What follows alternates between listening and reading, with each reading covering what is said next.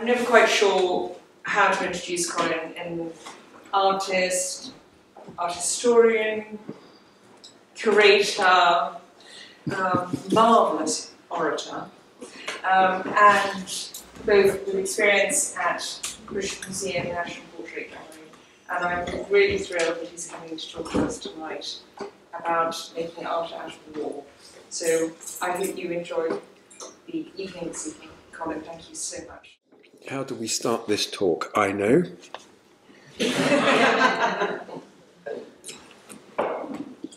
Right, well,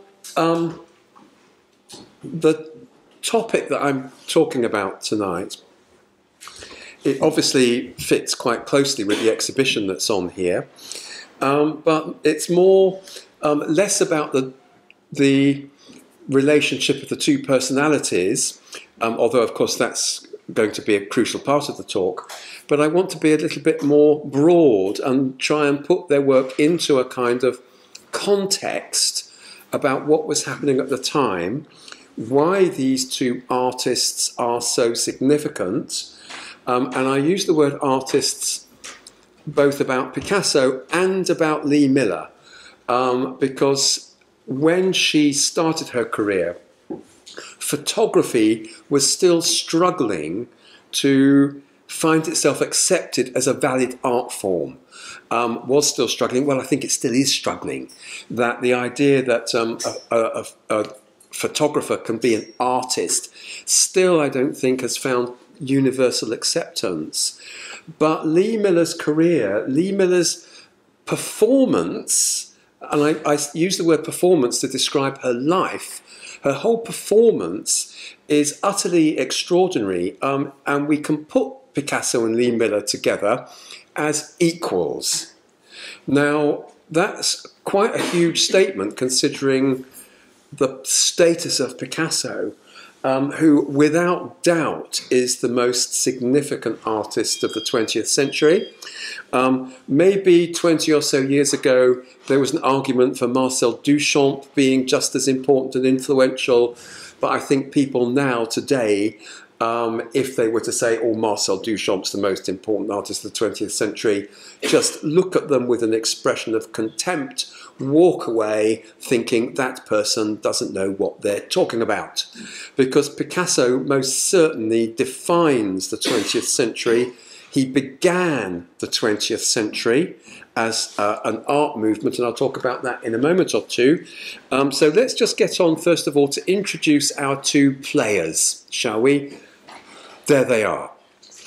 And let's just get the right button. Here we go. Now, we'll briefly introduce Picasso because it's almost a cliche. Well, it is a cliche to say he needs no introduction. That's him in 1906, and I've chosen a self-portrait from 1906 because in terms of the history of art, we're still in the 19th century. The 20th century begins in 1907 within the history of art, and I'll explain to you why that is in a moment. This is 1906. This is 1976. So 70 years difference. And you still recognise him, don't you? Yeah. There's no doubt who that is. I don't want to get too distracted with Picasso. Too many words have already been said about him, because I really want to show you why I think Lee Miller is every bit as important as Picasso. That's 1907, the famous Demoiselles d'Avignon in the Museum of Modern Art in New York. A picture that radically redefined what picture making could be. Now, Picasso made this thing, showed it only to a few people, some of whom were horrified and thought, what the hell's he done? And it was a good 10, 12 years later that he had the confidence to actually allow greater access to it. But now, art historians will tell you, yeah, 1907, that's when the 20th century begins.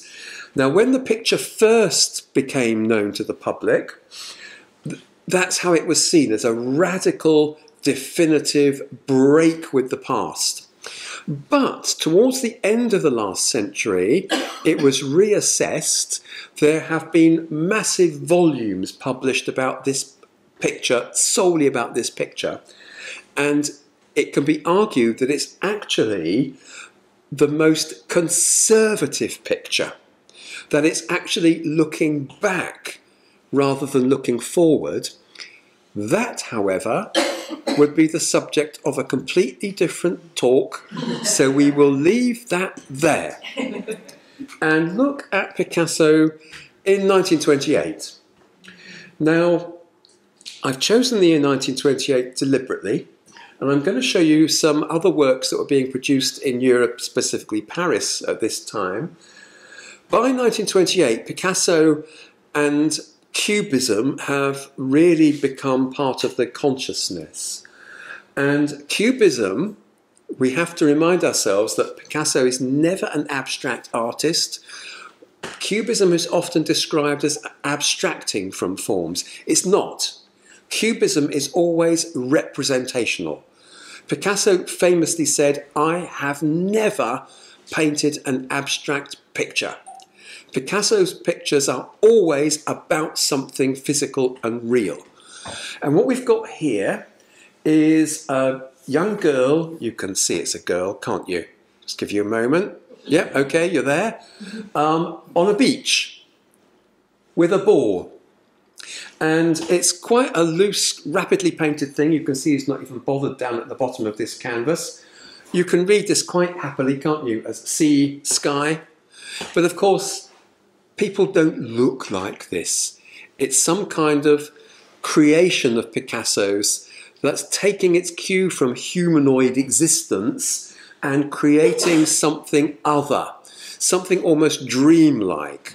Now, Picasso always tried to distance himself from art movements, but when the Surrealists, and Surrealism now in Paris has really taken off, artists like Magritte, Salvador Dali, André Masson, André Breton, all the different writers. Surrealism, that is the art of the unconscious, the art of dreams that reveals to you far more about yourself than you actually knew. When the Surrealists see this, and works like this that Picasso's making at this time, they go, aha, he's one of us. He's a surrealist. This is some kind of creature that's come from his subconscious. And they invited Picasso to actually exhibit with them, to become a member, an official member of the surrealist group. And Picasso said no, or rather he said non. Although I think he's quite happy to play along with it and paint these pictures, make these images that have certainly got a surrealist content to them. So that's 1928. That's, I think, what we understand more by surrealism, a real dream picture. This is Magritte, painted again in 1928, a picture called The Ideal Acrobat. And you've got, well, you don't need me to define what's about this picture, what's kind of weird and dreamlike about it, do you? So, let's just do a couple more. 1928, Yves Tanguy, a Belgian surrealist who paints these strange forms that have become called biomorphic in a space that is obviously a real three-dimensional space, but where is it? Some of these forms, you can see that kind of aeroplane shape as well. Yves Tanguy was one of the, shall we say, uncountable numbers of lovers that Peggy Guggenheim had, and you'll find wonderful examples of Tanguy's work in the Guggenheim collection in Venice. And photography. This is Man Ray, and it's a photograph, still life photograph by Man Ray called L'Étoile de Mer, the Star of the Sea. The sprockets, they're actually part of it. They're part of the actual image. And the wine bottle, you can see slightly tilted, like in a cubist composition. He's obviously sucked something under that bottle to make it lean slightly. And we've got a bunch of bananas, a half-eaten banana, a starfish, strange juxtapositions of things that really shouldn't be together. And I can't really talk much more about this without blowing it up, which would take up too much time. But the newspaper has been opened at a particular place to add to the kind of strange meaning of this picture. And Man Ray also made portraits of important figures of 20th century culture. I'll show you one of my favourites. One of the most significant players of 20th century culture. The greatest musician by far of the 20th century. It's Stravinsky. You're a photographer, you've got a chance to take a portrait photograph of Stravinsky. What do? Tell him to turn the other way, mate. And that, again, has got a strange introspection to it, hasn't it? Now, all of these works were made in 1928. So we're over in Europe at the moment, the dawn or the thriving of surrealism. Let's move across the Atlantic. 1928. Hey, Vogue fashion model. And I chose those images particularly because of the date they were made in, just to show you this contrast. Now, the story of Lee Miller, it's well documented in the exhibition catalogue here in the exhibition, that when she was 19, she almost walked under a bus in a busy New York street and was grabbed from oblivion by a man who happened to be Condé Nast, who said, "Crikey, you're beautiful, why don't you become a fashion model for my magazine, Vogue?" And one thing led to another, and she then becomes almost like the face of the new, modern, young woman. And first of all, it is a cliche to say that she was strikingly beautiful. Now that, of course, is a subjective term, but certainly she was a head-turner. And, of course, beauty isn't just about what you look like. The inner personality, I'm sure, is something that Monsieur Nast felt attracted to. And there's another one. I mean, so far away from radical modernism, but maybe not. But to cut a long story short, and the story is well documented, you can find it really for yourselves going around the exhibition here, she goes to Paris. Now, I've left out one or two bits of the backstory. Her father was an amateur photographer and very keen to encourage her. She was sexually abused by a family friend when she was 7, which most certainly now we know that if 7-year-olds are sexually abused by a family friend, it messes them up for the rest of their lives. That wasn't so much an issue until relatively recently, but it's something I think that now, in the reassessment of Lee Miller, we have to consider far, far more. Now, off she goes to Paris, and it's a well-trodden story. She goes because she wants to meet Man Ray, and that's him in a photograph taken by Lee Miller. Now, we're not here really to talk about Man Ray, but we ought to for a little bit, because she goes there and basically dumps herself on him. That's called confidence, isn't it? I mean, internationally celebrated surrealist artist. Off she goes, knock, knock, knock. He's out. He's in the cafe next door. Hey, I'm going to be your assistant. And she is. And they become lovers. And let's just remind ourselves of the kind of things that he's been doing. One of his most celebrated surrealist photographs called Le Violon d'Ingres. The famous model Kiki de Montparnasse, who was another of Man Ray's models. Violon d'Ingres, Ingres, the great 19th century neoclassicist, played the violin as an amateur, as a hobby. And in colloquial French, I don't know if this is still true, but it certainly was true in the 1920s, the expression violon d'Ingres meant a dilettante, somebody who's a hobbyist. So it's got a kind of quite deeper meaning, and of course the turban is something that you find in Ingres' voluptuous female nudes. But that's what he makes of Lee Miller. That's a brilliant picture, isn't it? And the relationship between the two of them, again, it's something that's being reassessed now. And this exhibition is actually part of this reassessment. And people are suddenly aware of the fact that actually Man Ray wasn't doing it all on his own. Lee Miller was there too. And this technique of solarization, of which this is a portrait of Lee Miller by Man Ray in this solarization method of photography, which I won't go into the techniques now, but it does seem now that the two of them, Man Ray and Lee Miller, stumbled across this technique together. Whereas if you go back, look at the books 30, 40, 50 years ago, solarization, a technique developed by Man Ray. Whereas she, Lee Miller, was part of that experiment that led to this extraordinary way of making photographs. And this is one of Lee's own photographs. This is a portrait, we think quite probably, of Merritt Oppenheim, another surrealist artist whose name isn't up there with Magritte and Dali. Shall I tell you why? You don't need me to tell you why. Gender, because she's a woman. So, that's a self-portrait of Lee, again, just after she'd moved to Paris, but she jacks Man Ray in. She, I think, is getting a bit fed up by what now, it might be exaggerating to say it was Man Ray's coercive control, because it was different times. The 1920s, early 30s, different times.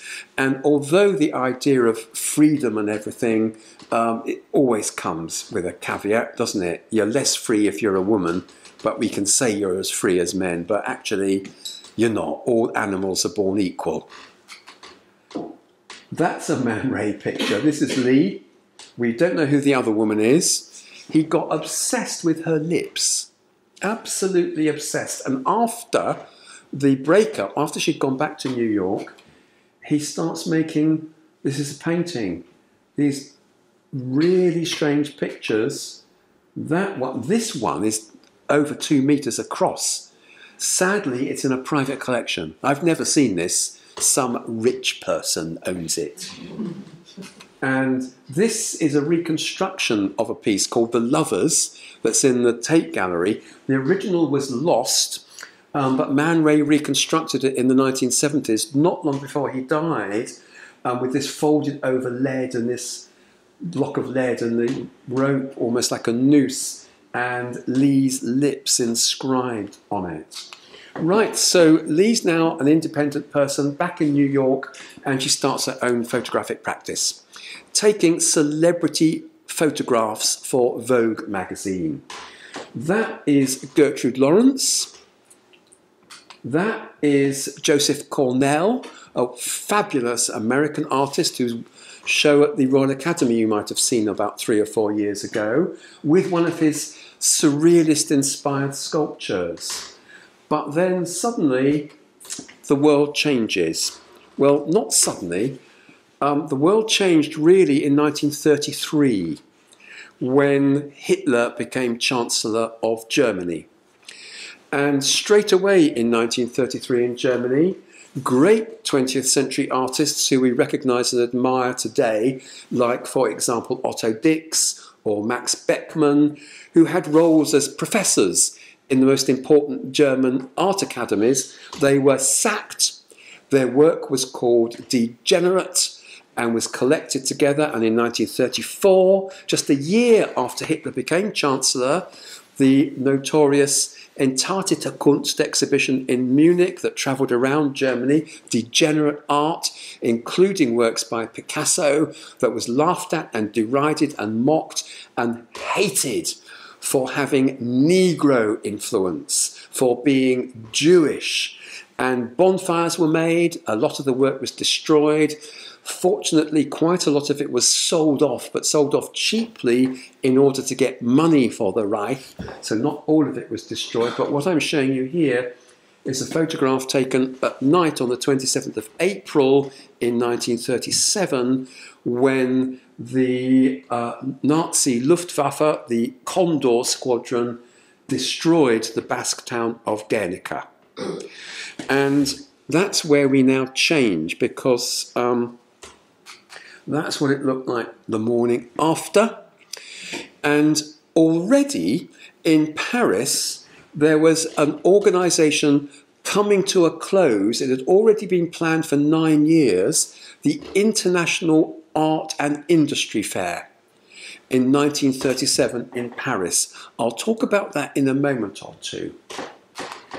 Because Picasso had already been commissioned by the Republicans to make work for the Spanish Pavilion at the International Fair in 1937. He abandoned what he was doing, and after he learnt about Guernica, he starts making these extraordinary images, which of course are all part of the studying, the preparation for his great canvas, Guernica. Now, as I said, 27th of April this happened. I mean, you don't need me really to talk about these. They're self-explanatory, aren't they? This one particularly, which in Guernica, the great painting, becomes, because it's a mother with her child, becomes this figure, and there it is. Now, by June the 11th, he'd got the canvas ready, and he'd already been doing those drawings, and he finished it by the end of June and got it to the Paris Art and Industry Fair in July. Now, this is what it looked like in transit, and there we go, the Paris Fair of 1937. This was a huge thing. All countries from the world were exhibiting there, including Germany, that had been invited back in the late 1920s, before the rise of Nazism, including the Soviet Union, and including every other country of influence that you care to imagine. There we go, the Exposition Internationale, a huge thing. And that's the Spanish Pavilion. Now, excuse me. Would you like me to show you the German Pavilion? Yes. Good job you said that. Yep. They broke all the rules because all of this here, all of these blocks of stone were cut and dressed and imported from Germany. It was important for the German regime at the time to have pure German stone. Nothing else would do. And you can see it was monstrously high with the Nazi eagle and the swastika perched upon the top. Down at the bottom, you can see here two sets of sculptures. You can see it says there, Deutschland, Allemagne. I'll show you the two sculptures that are down here at the moment, which you can see represent the finest in German art of 1937, with Picasso's Guernica across the road. That's what they look like. This one is called Comradeship. That one is called The Family. And of course they are ideal Aryan physical types. They are perfection. They are showing you that the German Reich that will last for thousands of years is built upon the physical perfection and magnificence of German manhood, and that actually is a woman. German womanhood. Now, these are made by Nazi Germany's favourite sculptor, a man called Josef Toruk. And let me show you inside his studio. Gives you a sense of the scale of these things. These two things were made for the 1936 Olympics. And of course in 1936, the Olympics in Germany, in Berlin, were a classic example of what we don't do anymore on planet Earth. We don't do sports washing anymore, do we? Our great international competitions are just purely about sport, aren't they? Huh. I mean, look at them. I mean, bloody hell. And this is also for the 1936 Berlin Olympics. So this is what art should be. And here we've got a wonderful example of Germanic womanhood. Look at him, I mean, crikey. Now, These also for the Berlin Olympics. There's a bit of a squabble going on in Germany at the moment because the German nation, the German state, is embarrassed to own these. And there is a bit of kind of argy-bargy going on between the family of Josef Torak and the German state about what to do with these things because, frankly, they are an embarrassment, aren't they? And let's just look one more image of the German pavilion, this time from entrance looking out. The Nazi swastika is backwards because you're looking at the flag from behind, but here they are. But look over here. There's another monstrous building over there. That is the Soviet pavilion. And the two of them, the Soviet pavilion and the German pavilion, which actually I'll call the Nazi pavilion, had a face-off. And of course, the Soviet Union at this time, it's Stalin's Soviet Union. Let's look at the sculpture on top. I mean, crikey. Yeah, this is proper communist art. This sculpture is called Russian Factory Worker and Communist Woman Farm Worker. I mean, crikey. I'm not going to dignify this by even giving you the name of the artist. I even use the word artist in inverted commas. But this is what the world, what Europe was coming to. And of course, view of them over the river, that's the Italian pavilion. Just says it all, doesn't it? Really does. Now, Guernica is one of the defining works of art of the 20th century. And thankfully, we've got documentary photographs taken by Dora Maar. Dora is in one of the photographs through there. Dora Maar was one of Picasso's many lovers and an artist and photographer herself. And you can see how this is changing. That hand goes, and down here, the horse, which is down here, you know, the horse is up here, but the horse is being painted in down there. But of course, the horse ends up here. And that's the final thing with the horse up here. I'm not going to go through this and interpret it for you, because Picasso, when Picasso was asked, so what does the bull mean? What does the horse mean? And Picasso's answer was, well, the bull, it's a bull, and the horse is a horse. And of course, to interpret a painting is actually to kill it. And he leaves this open. So I'm going to leave it open as well. But just look at Dora Maar for a moment. That's a photograph by Irving Penn from 1947. Because I want to show you a couple of paintings of Dora by Picasso. Because what is remarkable about Picasso's portraits, now I can't say this from my own experience, obviously, but people that knew the sitters saw, oh, that's Dora Maar. It's pretty futile putting a photograph from 1947 along with a painting by Picasso of Dora Maar, but I think you can see, can't you? There is some kind of quality there. But the definitive Dora Maar is this picture of a famous weeping woman, which was acquired by Roland Penrose way back, directly from Picasso, and from there was a robbery from the Penrose household in the 1960s, and it so freaked Roland Penrose and his family, they placed it on long-term loan at the Tate Gallery when they got it back, and a few years later it became the permanent property of the Tate Gallery, one of the most important Picasso paintings in this country. And it was made at the same time as Guernica.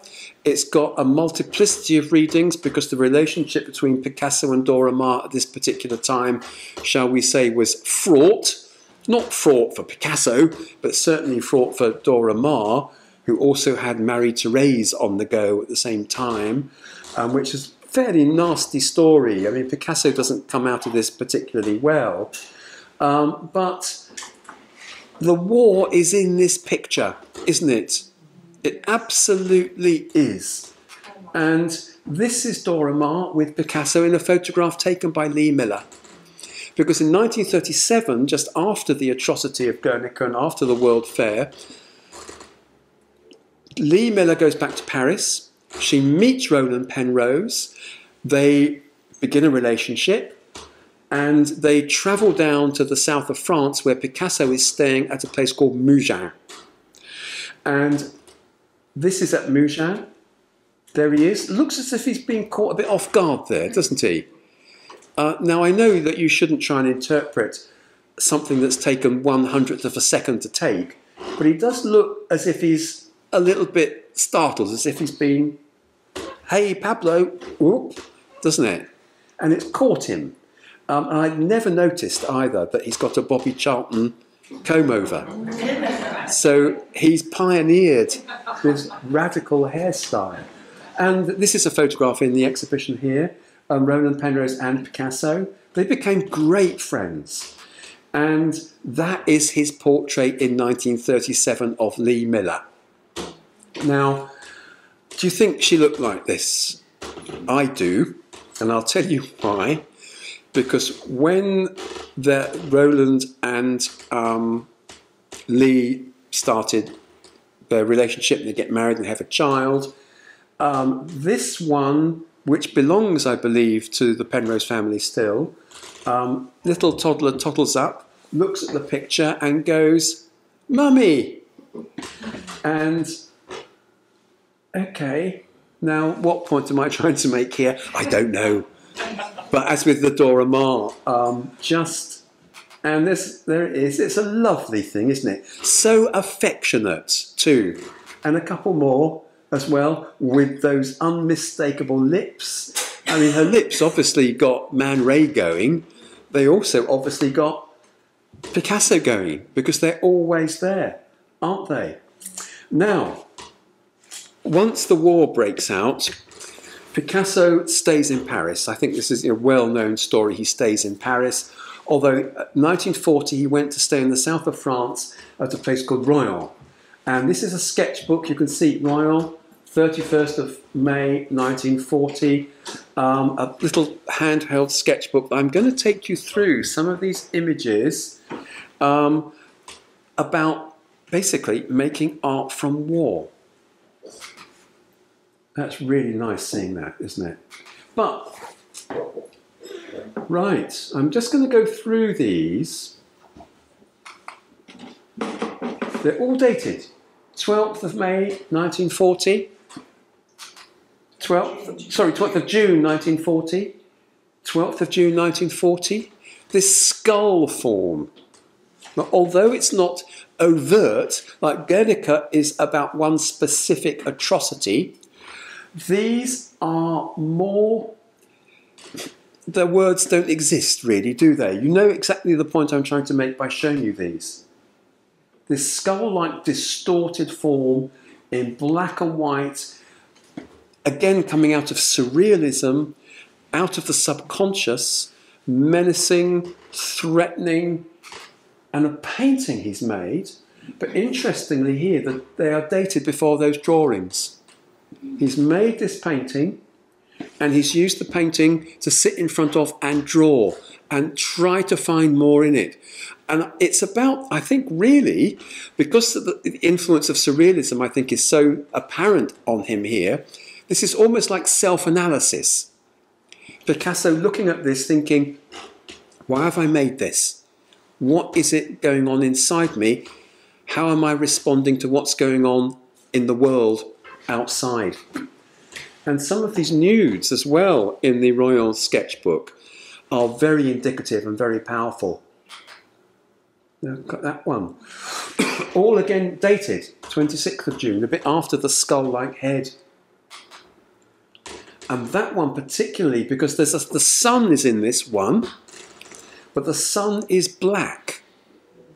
Now, I'm going to show you Picasso in his studio down in the south of France with one of his boyhood friends, Juan Sabates, another Spaniard, Spanish poet, also from the Barcelona, kind of arty Barcelona set in the 1890s, who moved to Paris and kept his friendship up with Picasso.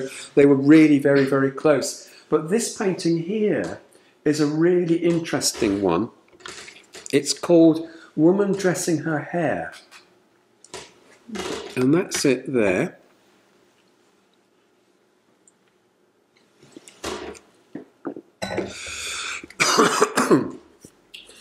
And it's a very sculptural picture, very three-dimensional. The figure kind of blocked in. We know that Picasso was a big admirer of two particular sculptures in the Louvre. Remember, he'd been living in Paris for a long time. Both of them by Michelangelo. The two Michelangelo slaves that they have in the Louvre. There's one. Very close, aren't they? Except he's flipped the gender. And Michelangelo's slave is bursting out of the marble. But as well as flipping the gender, Picasso doesn't have this idea of bursting out. He encloses it. He traps this figure, doesn't he? Now, he was asked after the war about pictures like this and about how he responded to the war living in Paris. I'll read you what he said. I did not paint the war. I mean, Guernica aside, I did not paint the war because I am not one of those artists who goes looking for a subject like a photographer. But there is no doubt that the war is there in the pictures that I was painting then. And I think he's looking at that and saying this with hindsight. The war is there. Now, after the war, he so loved this picture that he was actually given a cast of it. This is his studio in the 1950s. You can see the cast at the back, can't you? The Louvre arranged to have a plaster cast made of it that he kept for the rest of his life, which again is very interesting, showing how, as I was saying with the Demoiselles d'Avignon, how Picasso is actually just as much about looking back as looking forward, if not more about looking back. And to make the point, I want to have a look at a painting in the picture gallery, the Pinacoteca in Bologna, by Guido Reni, The Massacre of the Innocents. And I'm going to, you know, the story from the Bible, mothers and babies and horrible soldiers killing all the babies because Herod's got a thing about a newborn king. And I'm going to show you a detail. And I'm going to show you a detail from Guernica. Oops, show you a drawing from Guernica. Do I make the point or what? Yeah. And there's Guernica. Comment is superfluous, isn't it? Dead baby. Dead baby. Picasso is so visually literate. He has an encyclopedic knowledge. Not just of Guido Reni, I could have shown you works by Poussin as well that we know Picasso was looking at, but certainly he's looking back and finding a pictorial language appropriate for his own time. And of course, these pictures are in a particularly awful and horrific time. There it is again, and there's Guernica. You could put these together, couldn't you? Be really interesting to do that. Maybe I should write a letter to the Museo, the Reina Sofia Museum in Madrid and say, why don't you do that? Bologna's not so far from Madrid, you could borrow that. Right, let's get back to Lee, shall we? That's a surrealist photograph, isn't it? Now, she signed up with Vogue. She's gone back to New York now. But she comes back to England, signs up, though, as a war correspondent, war photographer for Vogue. And the pictures that I mean, this isn't a photograph by her, that is of her. Dressed up in that mask, she's got someone else to photograph for her on fire duty. Now, as Anthony Penrose has said, these masks would have been just utterly bloody useless if a fireball had hit them. But it's almost like they're there as a little bit of confidence boosting. But she took some remarkable photographs. ATS volunteers, ATS Auxiliary Territorial Service, getting ready for duty in Camberley in Surrey.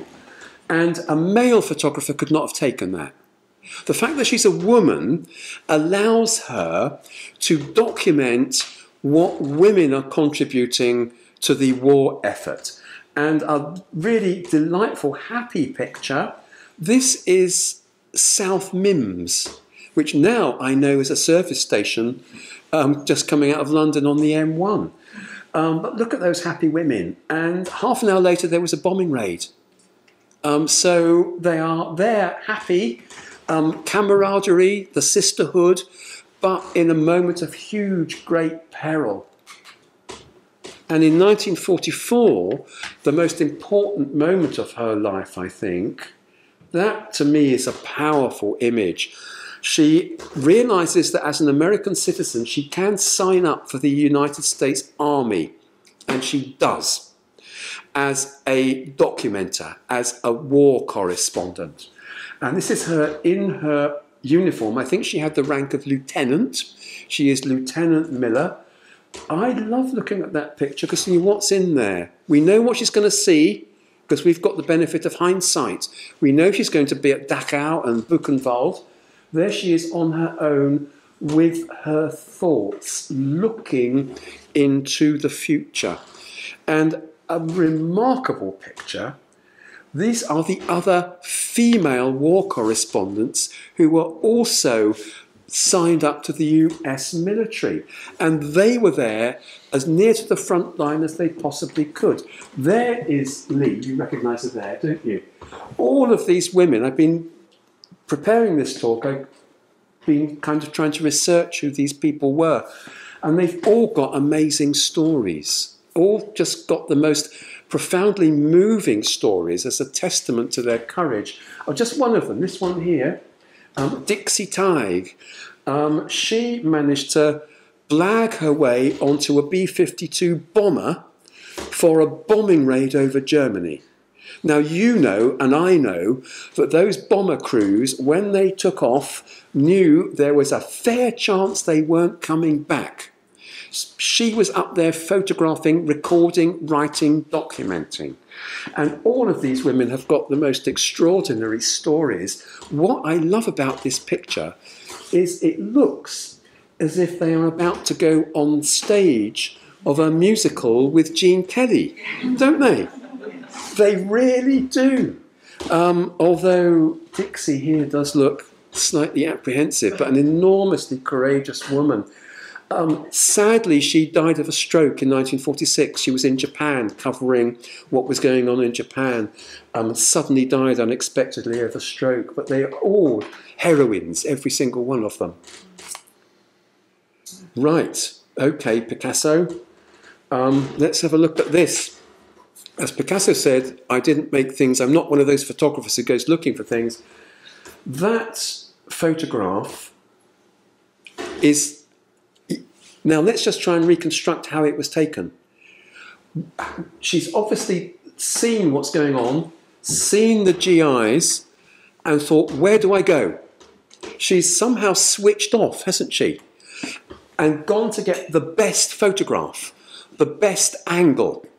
It's almost as if it's been set up, saying, okay, can you line up over there, please, and just move those corpses a little bit over here, then, right, got it, now look distressed and hold it. But obviously that hasn't happened. She has to be invisible. She's in the same uniform as them, but she's just worked out very rapidly where she can stand to get the best shot.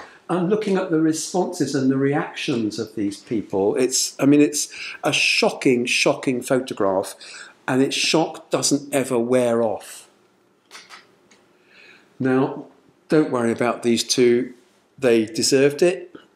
And I know we shouldn't really say that because revenge is not one of the most, I think, enlightened things that we have in our human psyche.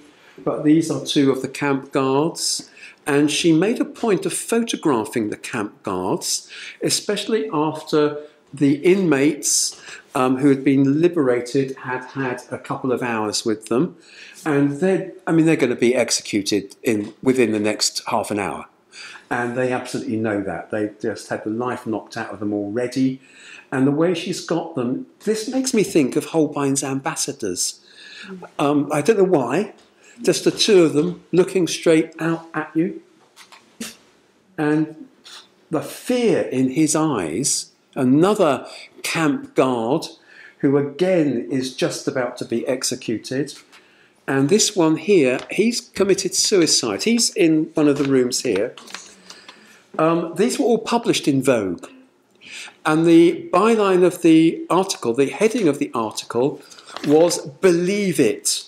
Because when the camps were first liberated, we didn't know. I mean, we probably did know, but the public didn't know the full horrors. And this is her text that goes with this photograph in Vogue. One SS man had had enough of everything and hanged himself. That's him. He was taken out on a stretcher, stripped and thrown onto a heap of bony cadavers, where he looked shockingly big, the well-fed bastard. So she's got the words as well, hasn't she? That builds up to that punch at the end. Vogue, that was Vogue, June 1945. Then that's a surrealist photograph too, but it's not. It's a war photograph. This is two Nazis in Leipzig who knew what was coming and they've killed themselves in this bourgeois, middle class, very nice, comfortable, fashionable home. They've decided the only thing they can do, because revenge is around the corner, they know what they've been responsible for, or rather they probably know what they've been looking the other way from. They knew it was going on, and I mean, who are we to judge, really?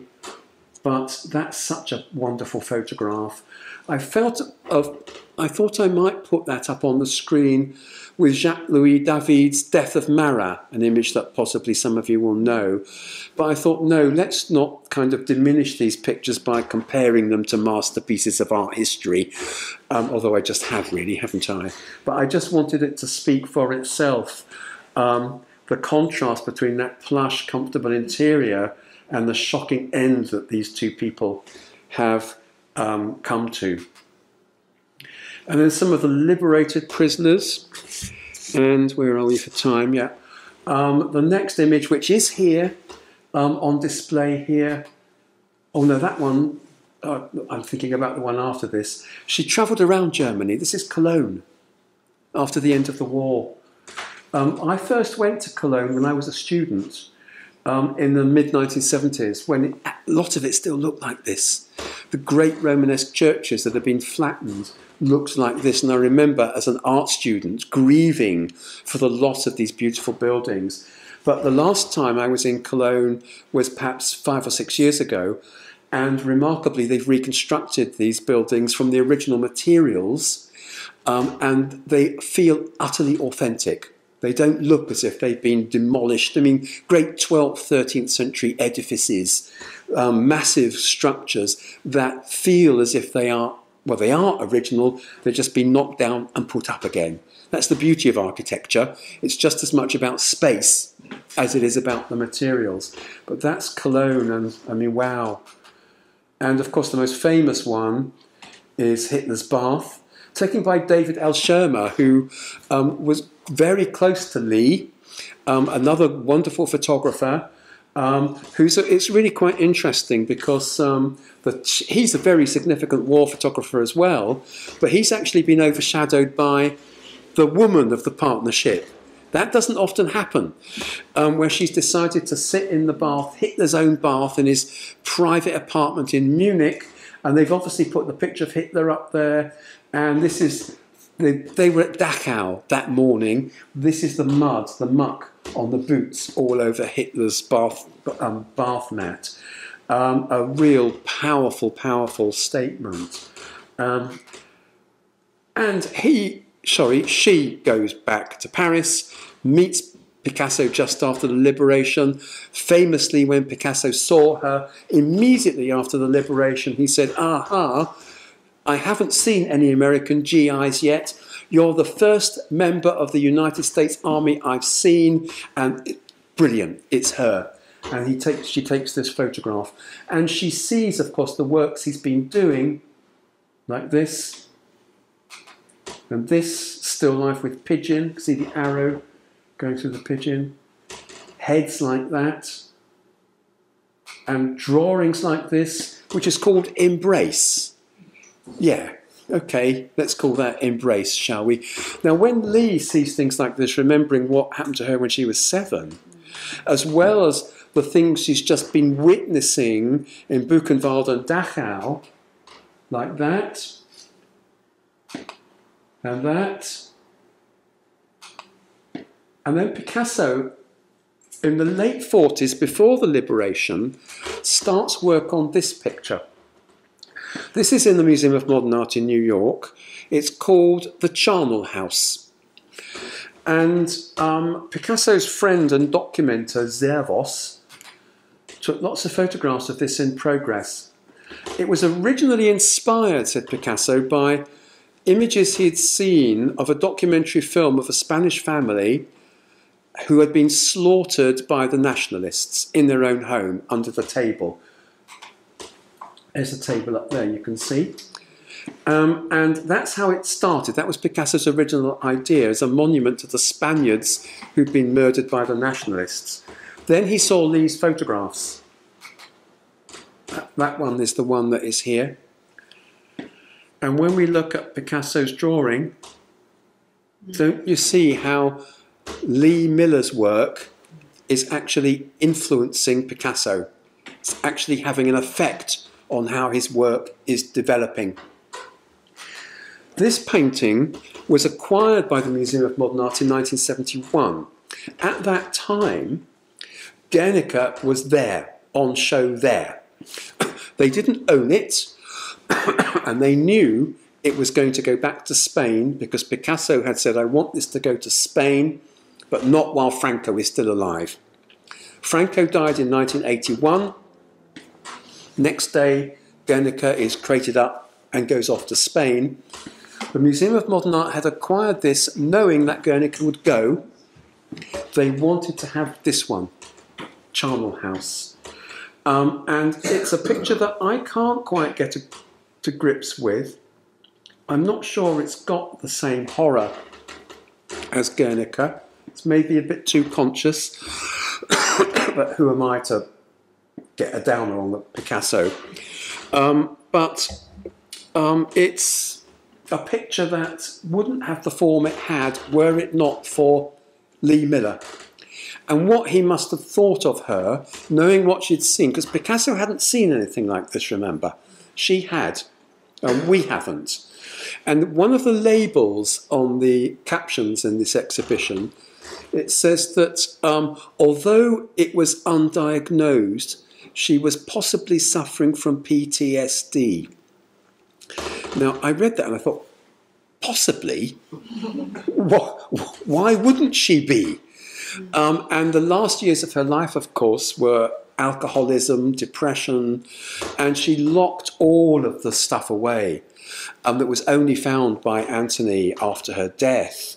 And I think it's true of people that do witness or live through such horrors that they just don't want to think about them. And it just affected her so much.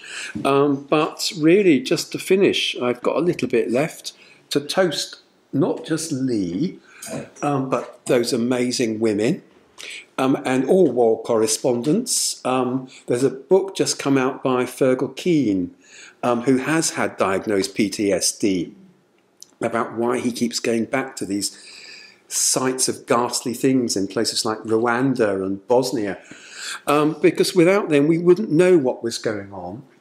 And it's fabulous seeing these pictures because Picasso is the big name. We're putting Picasso and Lee Miller.